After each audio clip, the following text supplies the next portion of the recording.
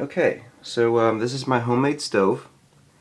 I took 2 tin cans, cut them in half, put them together, and I drove a nail through the bottom of one of the cans.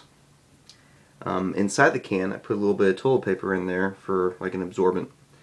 And to finish it off I dumped some alcohol in the middle. And this should be going, it was pretty hot. It should be going for about an hour and a half. It'll go a long time. This thing is full of alcohol. I put a little bit too much. I'm going to have to blow it out. Oh yeah, that's really kicking.